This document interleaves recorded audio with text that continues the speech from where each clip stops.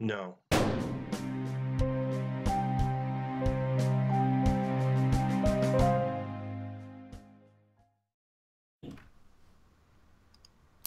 Hello everybody and welcome to another episode of Zero Interest. This time we're looking at RWBY episodes 13 and 14, Forever Fall, Forever parts Fall. 1 and 2. So, We start with, hey, we're in John's room and it's his team and Nora's bouncing on the bed like an adorable little bunny, but she's not the real bunny girl, so it doesn't matter. How come John gets home so late? He's become rather scarce ever since he's been fraternizing with Cardi. Anyways, he's been scarce lately. That Scarce. John guy. Scarce? No, not scarce. Scarce isn't here. Scarce. That's what I'm gonna say. Because I'm an American and my job is to bastardize the language. Anyways, moving on. Yeah, he's been going out a lot, and what the heck is up with Jean? And Jean's we cut to Jean. Basically, he's coming in rather late, and Ruby's like, "Hey, what you doing?" And he's like, "Oh, well, yeah. Okay, look, I'm a failure. I am a failure. I've been letting down my team. I don't belong here. I'm a failure." And he just opens up, and Ruby's like, "Nope, literally what she No. says. Nope. nope, you're not allowed to be a failure." But what I am, but nope. Nope. Nope. Nope. You're a leader now, John. You're not allowed to be a failure. Doesn't matter if you're a failure now, or it doesn't matter if you're a failure as a kid, or if you're a failure the first day. Can't be a failure now. Nope, you have a team. You have responsibilities. You have to be better for their sake and not just for you. It's not all about you. So nope, can't be a failure. This And- also, again, I hate this arc, I really do. But this also was a very good character moment because it's established that Ruby's already been taught this lesson. Yeah. So now she's teaching it to someone else. I'm moving Yeah. my hands across the desk, but it's below the camera line, so I can't actually show it. It- But that's it what I'm works. doing. It's sort of there. It works well for how these characters now are playing off each other, and I really like this moment. So then we cut to, oh hey, he opens up his thing and it's like, oh hey, it's me, Carden. Go get some dangerous creatures. Yeah, I need your help to go get those. Like, okay. Then we cut to a field trip. They're going to Forever Fall. Yes, students, the forest of Forever Fall is indeed beautiful, but we are not here to sightsee. You gotta collect the sap from the trees and the honey and the whatnot, and you gotta I forget why this was important as part of their hunter education, but whatever. and they have Good Witch. It's like, I'm here to make sure you guys don't die. Just get your stuff and go. And I'm like, okay, cool. This sounds like just a fun field trip for the sake of having fun. Also, there might be monsters. I don't know. I don't know how this contributes to anything, but it's good and it's fun. And so, John's obviously in the back carrying a big thing of jars because Carden's a dick. Come on, buddy. Let's go.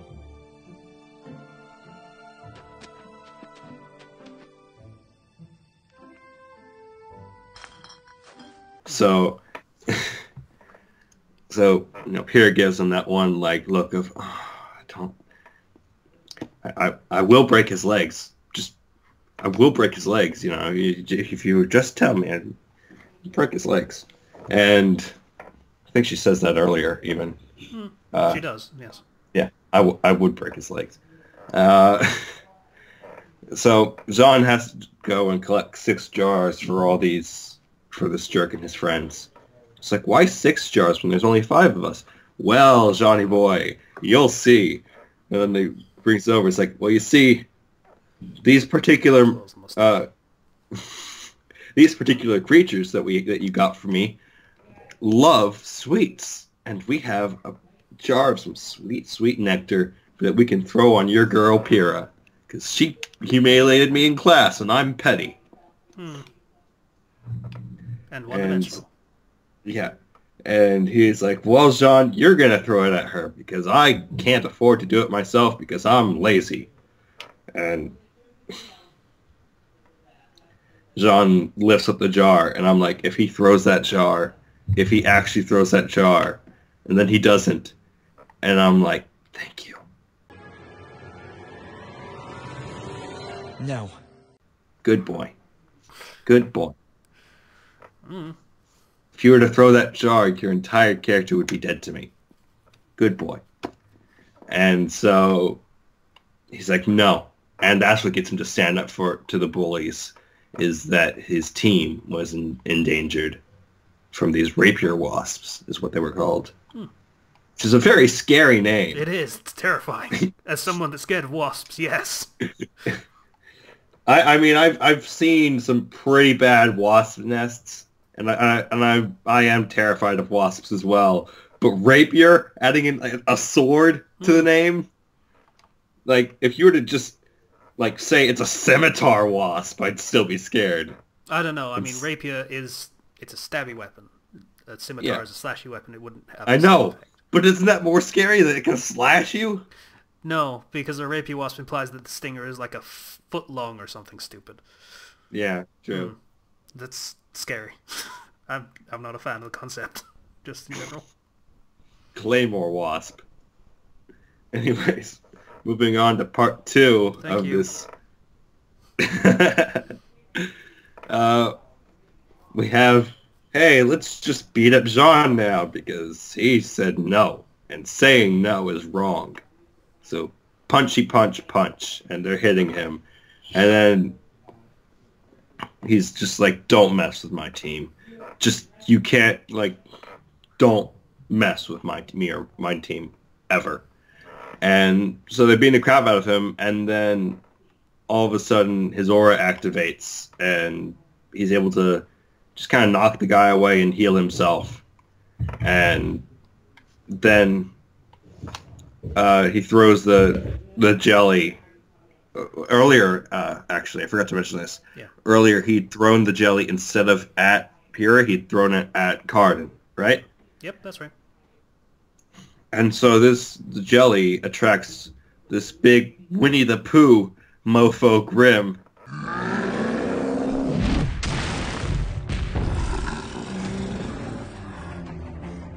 And this honey right here, and since it's my job to do this, I have to say the name of that Grim is Ursa Major.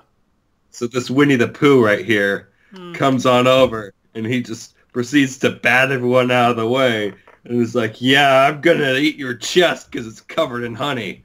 And then Carden's like, oh no, and he runs away, and he starts running, and his weapon gets knocked out of the way. And then we cut over to Point one. Not sure whether it's implication or retcon, but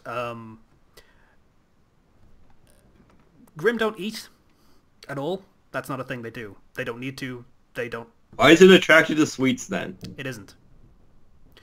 Another one of those things that the World of Remnant episodes establish is more about the behavior of Grim. They are attracted to negative emotions. Which still makes sense in this scene because Jean is being very positive, but Carden's team are fucking furious. Mm-hmm. So boy, does it want that Carden meal. Yeah. Carden to go. So the other boys run away, and they're like, oh no, there's a big Ursa! Oh no! That's a big Ursa! Oh no! And then all the RWBY team and the rest of Jean's team is like... When the guy that voices Russell Thrush, the greenhead mohawk guy, yeah. The guy that voiced him was one of the animators, I think. Mm-hmm. Daniel something. I forget. He isn't a voice actor. He didn't really want to be a voice actor, so when he was asked to do that line, he was like, oh, that's a big Ursa, and did it as fucking stupidly as he possibly could. Just Oh intentionally. no, that's a big Ursa. Oh no. Basically. And so they're running, and then Pierre's like, Jean, we gotta go save him. And so they run, and some of the others are gonna be like, yeah, let's go and get the good witch. She can handle this. And so they run over, and they see that Jean is, like, just jumps in the way with his shield to save Cardin, because he's a good guy.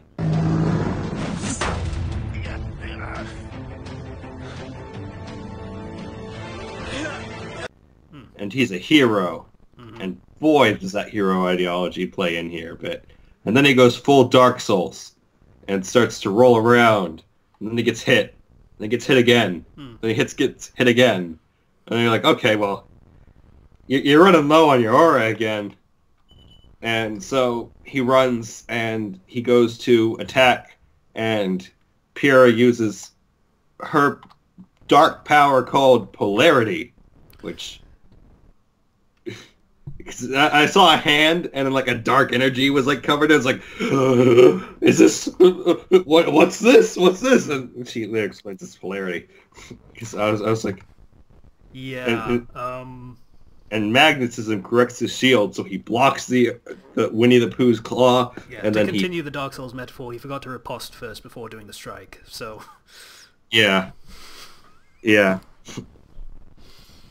And so.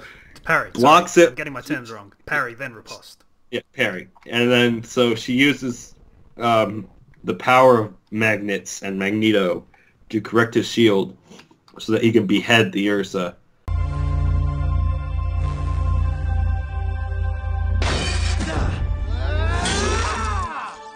And yay!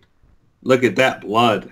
You actually killed something, Jean. I think that's the first time you've killed something this entire show. Yep. It's pretty cool, though. There have only been like 6 fights in the entire show, so... I know. But it was pretty cool. And then everybody's like... And then Ruby and Vice are like, what was that? And Pierre's like, well, you know, you have your speed and you have your blitz. And this is my thing. Not Glyphs. blitz. Glyphs. Blitz, glyphs, whatever. You have your glyphs. And, well, I have my thing, and it's polarity. And then I that was a really fun joke. Just, you can control poles? And then Vice is like, no, you dumb. It means that she can control magnets. And then Ruby's like, magnets are cool. And just like, the way that line was delivered just cracked me up so much. Pretty good. Ruby's voice actor is pretty good. And then... Yeah, so this is the third superpower that they did not establish very well at all. But, yeah, this is called semblance. Basically, if aura is the expression of the soul, as Pyrrha explained in a few episodes ago, semblance is basically that expression of the soul placed on the world around them. So everyone has a different one, more or less. It's somewhat hereditary, but not really. It's your unique superpower, basically. Yeah. It's your quirk, for those who are fans of My Hero Academia. Basically exactly like quirks, except you have to work to get it, basically. Which is like another quirk. Stretching too much? Yeah. A little bit. So then we cut over to the rooftop, and John's like, yeah, I was really prideful and dumb, and I'm sorry about that. I was being an idiot. And then I had the scene in my mind from Doctor Strange, which is, teach me, you know? And so...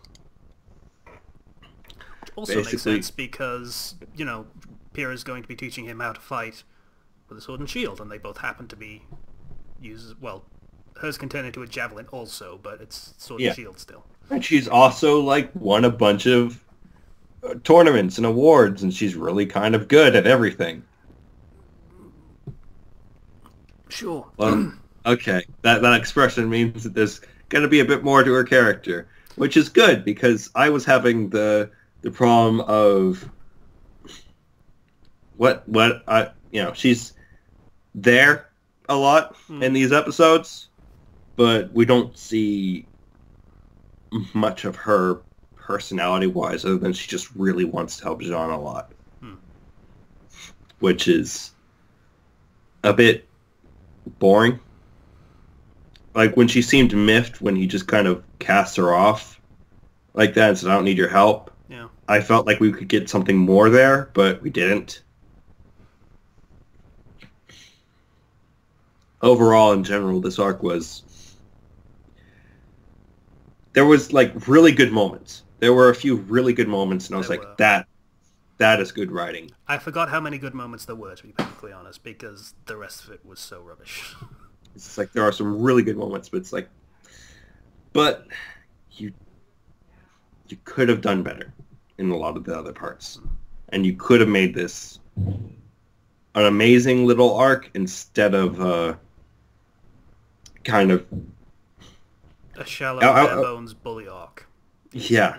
It is very bare bones, and it's the parts where they really play off what makes these characters so unique and the lessons they've learned and everything that really have it stand out. But those parts are very hard to find amidst all the just standard bulliness. It's like a diamond in the rough, basically. Yeah. Well, congratulations, Zero. You have now officially passed the worst part of this entire series. Oh. Wow. That wasn't bad at all. Yeah. I mean, it was like disappointing, but it wasn't nearly as bad as I thought it would be. Yeah. So there you go. Only up from here. Because you talked about, Jean has some bad stuff, and I was like, oh well, it can't be that bad. But all right. Yeah. Yeah, and in general, just I don't see Cardin coming back because he has like no character. There is an episode in season 2 where he comes back, but doesn't have any lines and is just sort of there to be an opponent. There Which is an sucks episode in season 3 where he's not there, but 2 of his teammates are. That's it. That's all he's in the show. It sucks because the reformed bully is such a good character. It is. It's a fun character to use, but because then there's a lot of just character interaction and stuff you can get out of there. And even if you don't want to make that character like a main character, they do help to define the character you do want to focus on. Yeah, like, for example, how does Jean interact with Cardin now? Yeah. Is he still cool in his dealings with Cardin? Is he forgiving? Is he just an absolute shit to him in return? Don't know. In Persona 3, Fuka, is getting... Game that we're about to record. Yeah. Sorry. It's all that conception. Fuka is bullied by, this girl, and they have the whole thing where she has to save her, basically, from the shadows. Yep. And the end result is that we learn some stuff about why that bully acted the way that bully did. Was that she had just a bad family, and it led to her frustrations, and she got out of control. Yeah, and she's actually a really nice person. Felt she had to take those frustrations out on something, and Fuka was was an easy target. And so, and then they eventually become friends, and Fuka, who had like no friends, ends up having a ton of friends by the end of the game. Yeah, that was a good arc, and it was good having the interactions after the fact, after the bully was no longer a bully, that gave the entire thing more depth than it already had. It's just a wasted opportunity in this case, and it's disappointing. Yeah, but we can move on from it. Yeah, and this is still the first season.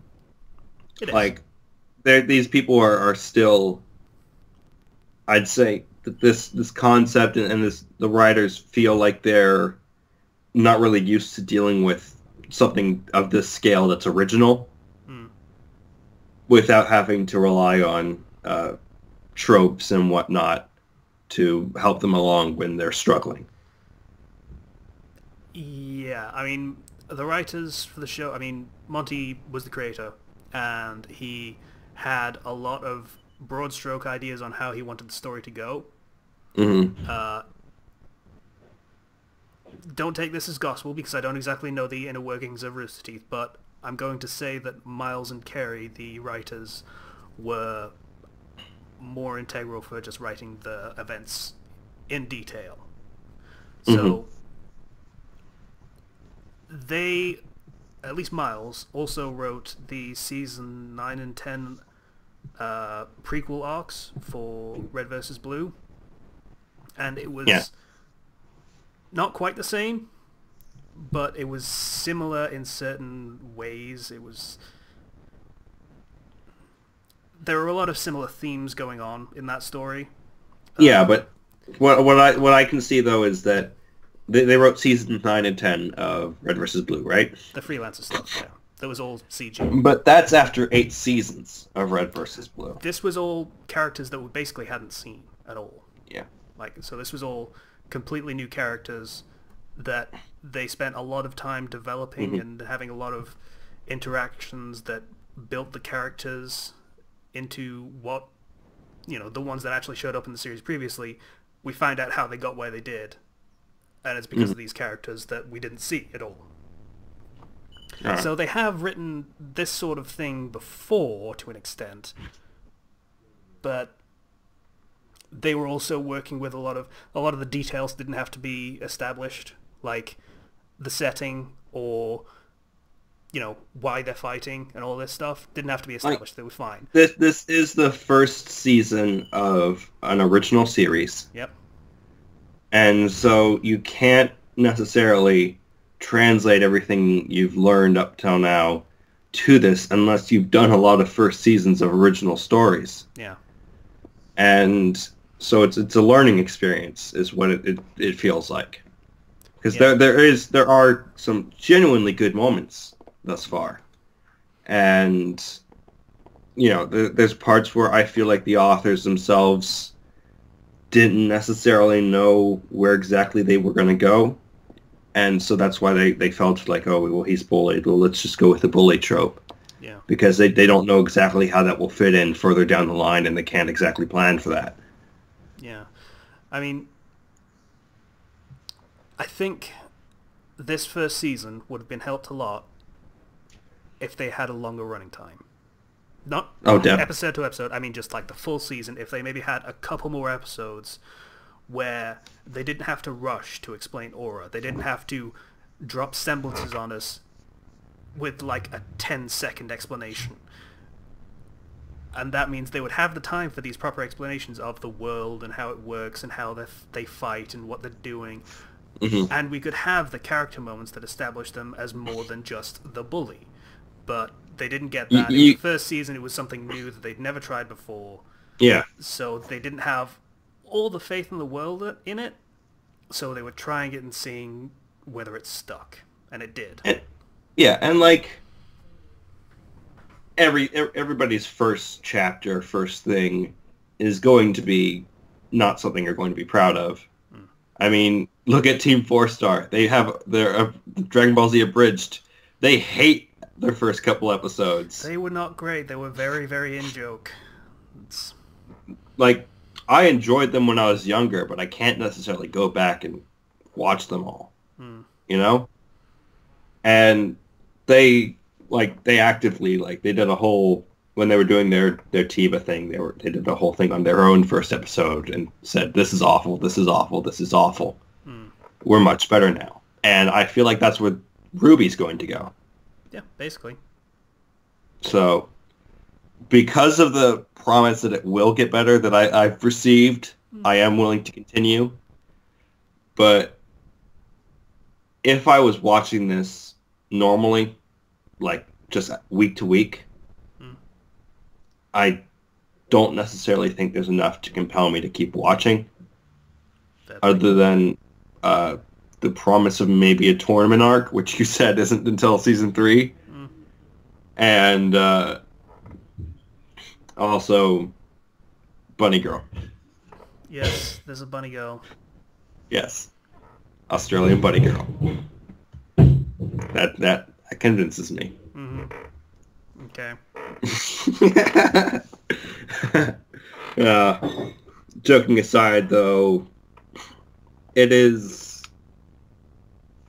probably, like, I'd put it slightly above where I put it last time. We did a general evaluation of the series, where I said it was above average. Like, if that was like a 6 out of 10, I'd bump it up to a 7. Just from what I've seen. 7 isn't enough to keep you watching. Fair play. Well,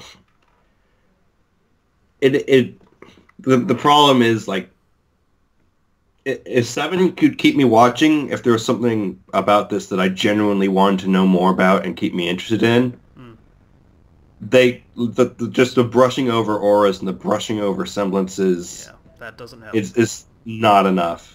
Like, you need a full episode devoted to each of those concepts. They basically do that. Starting from season 2, they have basically world-building episodes. The World of Remnants that I talked about previously. That's basically what they are. They'll dedicate, say, 5-6 minutes of videos to establishing a certain facet of the world. They do one on Dust, they do one on Grimm, they do one each for each of the different kingdoms, they do one for Menagerie, the Faunus Land, they do one on Fauna specifically. They do start doing that, and it was such a fantastic thing for people that actually wanted to know more about the setting and about the series, and maybe wanted to write something themselves, for example. Then it was very, very welcome. I feel like I am going to reference Naruto a bit, but regarding the whole semblances and auras thing, when we watched, like, Naruto, early Naruto, we had a very small team, and we focused and we learned about them, and then the tuning exams came, and then we could see, okay, here's all the other characters we saw briefly, here are their powers, and that was like, okay, these characters are all cool. Yeah. But, like... I mean, we did briefly see all these other characters that we would learn about in the tune exams, but they weren't really developed at all. They were just there, almost as placeholder characters, more or less. Yeah. And then they were established further down the line. They gave the main cast time to establish themselves before establishing everything else. Yeah, and you use the tournament arcs. Tournament arcs are great for bringing in a bunch of new characters. They widen the world. Yeah. Because you can see, like, tournaments, they bring in other people from other parts of the world, so you can just have the whole thing expand just based on the characters that they're bringing in. So that's that tournament arc, I feel like they should have... I feel like they got into way too many characters before that arc. And I feel like if they had kept it more focused on just Team RWBY, and they do a few missions together or something, right? We take a little bit of inspiration from Naruto, early Naruto, not when it gets bad, and see and learn about these characters and see them really grow and connect to each other. And then we have that tournament arc, and it's like, oh, this is what this person's semblance is, and this is what this person can do. And here's a little bit about each of these characters that you'll get to know over the rest of the series. It feels like the structure has a few problems, is what I'm saying. It does. I just noticed you've been wearing the captain's hat for the entire video. Yes, I have. I'd completely forgotten about it. It's very comfortable. Okay. So, it's probably my most comfortable hat, to be honest. So that was the conclusion of the bullying of Jeanne d'Arc. Joan of Arc. And, boy, we're getting close to the end here of season 1. 2 more episodes. And then we get to where it apparently will start to get good. Yeah. I'm going to say now we're going to do the last 2 episodes separately because they are 10 and 15 minutes each. So we're going to do... Sorry, my Skype overlay came up because I moved the mouse accidentally. We're going to do this separately because there's a lot of meat to these last 2 episodes, even beyond the fact that they're a lot longer than most of the episodes of this season. So we'll be doing episode 15 that was called... I forget what it was called. It wasn't called The Stray, was it? That might have been 16. I think that's The Stray. I would check for you, but I have already closed the tab that had the videos. Yeah, it would be very useful if there was someone here that could sort of, I don't know, vamp and just talk while you were doing stuff and figure things out for you. But if only there was somebody like that who could actually, it is called The Stray, and episode 16 is black and white. There you go. Okay, so guess who the last episode focuses on? It focuses on racial tensions. Actually, yes, but... What? No! No! That's not what I meant. Okay, well. It wasn't, but you're not wrong. It's, you know. Oh, okay. Well, I think that's it for now, guys. We are having lots of... Audience, I hope you lost your shit when he said racial tensions, because that was too perfect. That he not only was joking, but got it right. That was great. Okay. Oh boy. Okay, so thanks for watching this episode. We'll be back next week with the next one for the closing arc of the season. And then we'll move on to season 2 and do the fun stuff where it actually gets better. Yay. Yay! Boy, this season feels short.